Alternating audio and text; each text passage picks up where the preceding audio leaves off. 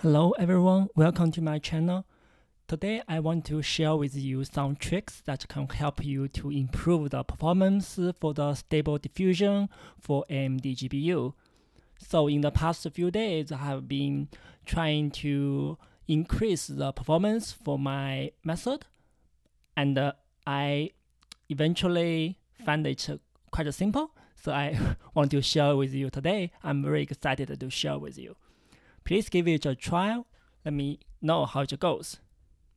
So before we get started, I wanted to share quickly about the old performance.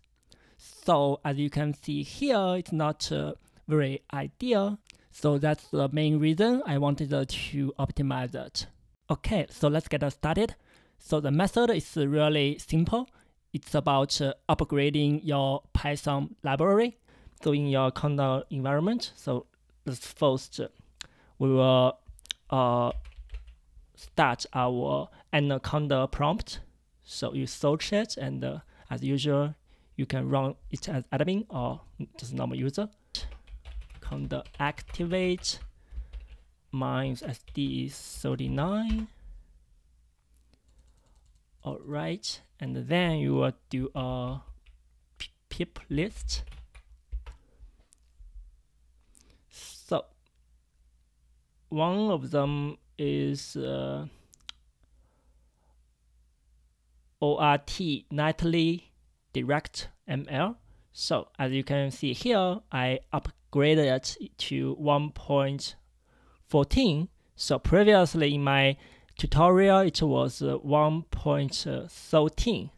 Okay, so another package that I also upgraded was the diffuser. Scroll to here, the diffuser package.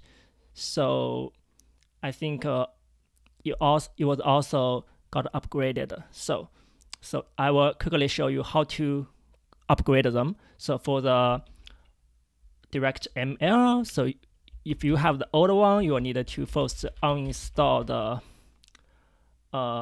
ort-nightly.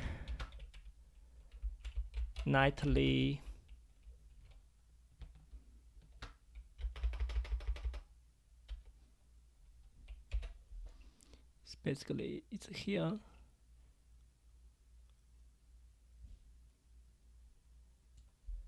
Yeah, you can simply copy it and paste it.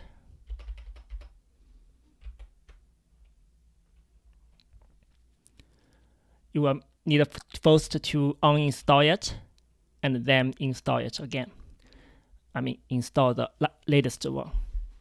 So I will put the link under my video, the description, so you are able to download that and then install it.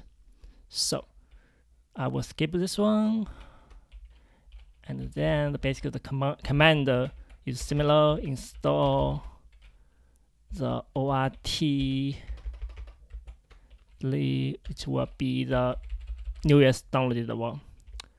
Okay, I will also skip this one. So for the diffuser library, you will need simply to pip install.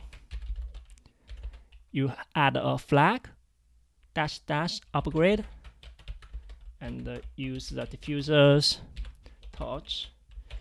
After everything got installed, you were able to run it as usual. So here is one example I did.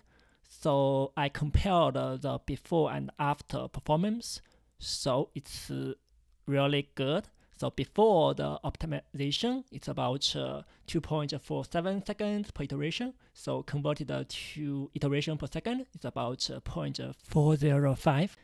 And after the upgrading package, I got a 1.35 iteration per second. Another time got 1.38 iteration per second.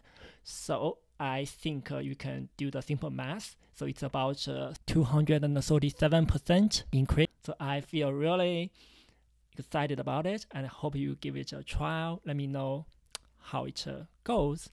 Okay, so thank you very much. I hope you enjoyed the video. If you would like, please subscribe.